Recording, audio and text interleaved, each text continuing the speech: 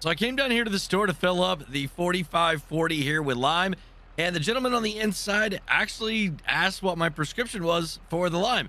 I told him, I don't know, what are you talking about? He said, well, if you've done your soil samples, I can help you out. Yo, I didn't know I could take soil samples. So I got to run back over to the farm and figure out how in the world I could do that. And I wonder why in the world they went ahead and took the stickers off that truck there. Maybe they got a new piece of equipment coming in. You know what? That might be a really good farm truck.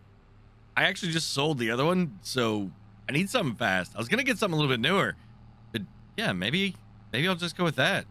So I got back to the house, made a couple phone calls, and the person that actually can do this for me said they could squeeze me in tomorrow. So went ahead, had the worker finish off the regular field here, and I'm going to go around and cut in a little bit more because he said that he needs the whole field done. Like cultivated ground or plow ground is the best to take these samples in. So I've got to get this knocked out tonight. The other field over there, since it was already in a harvested state, he can go ahead and do that one as well.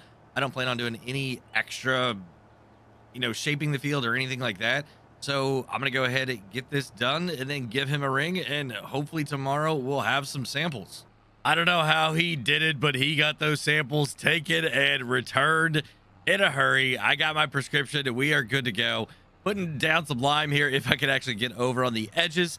And then, I mean, it's a great day. It's a great day. I could actually start putting some grass here in this field.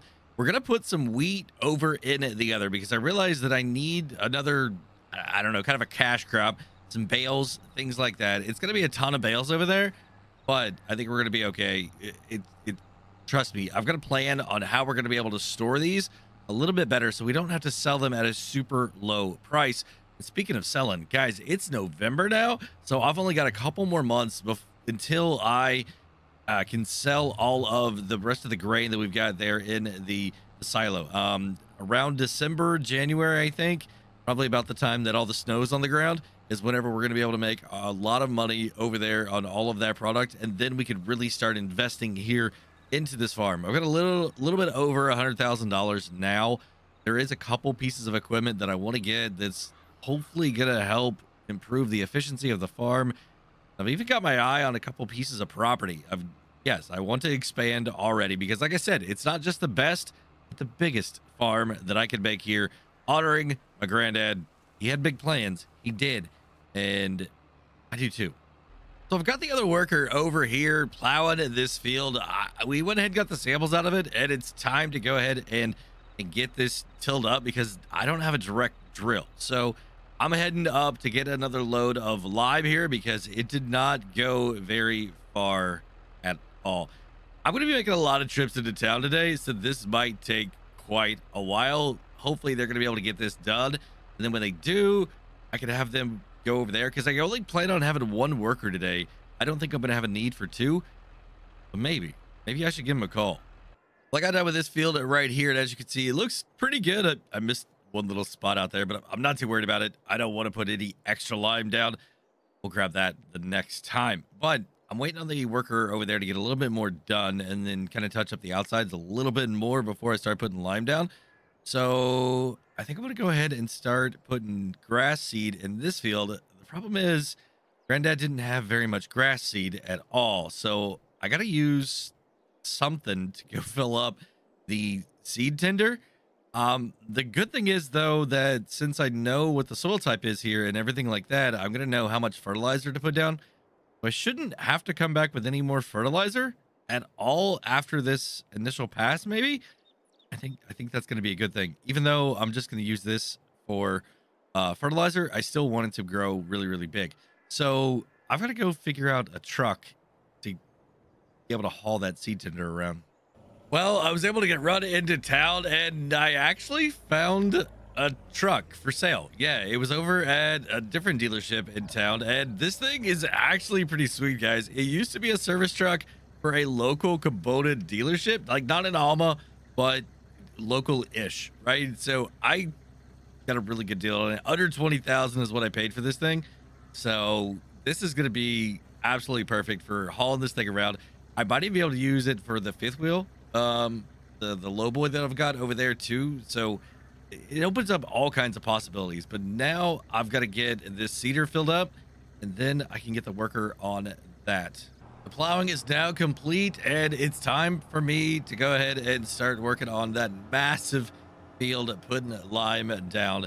Guys, it's going to take quite a while. It's only 10 o'clock, so I'm figuring it's going to take me until at least lunchtime, probably, because I got to run back and forth quite a few times, fill it up. I'm going to go ahead and get this plow put away here, and I've been thinking, I know I just spent a bunch of money on the truck, but I've been thinking, I've got an opportunity in the back part of my property to make some really, really good money.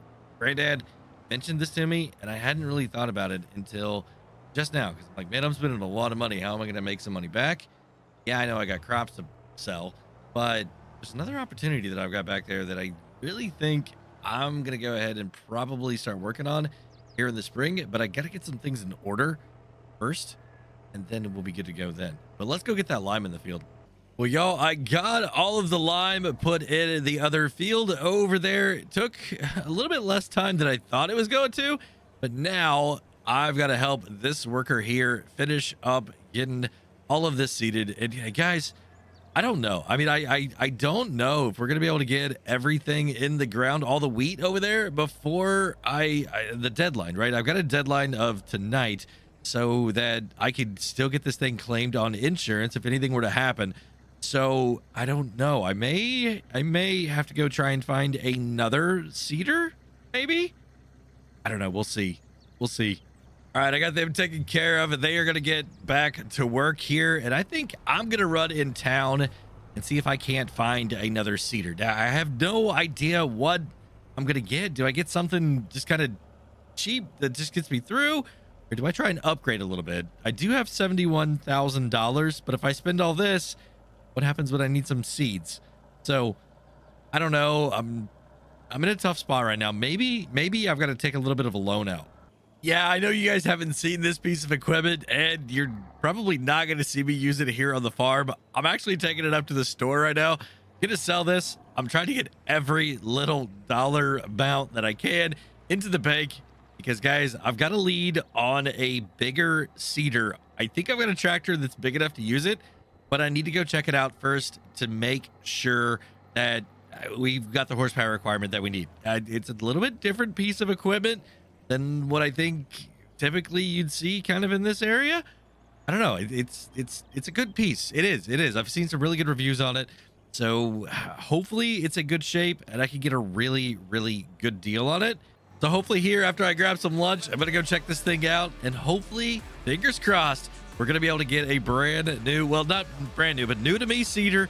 And we're going to be taking care of putting wheat in that field right there.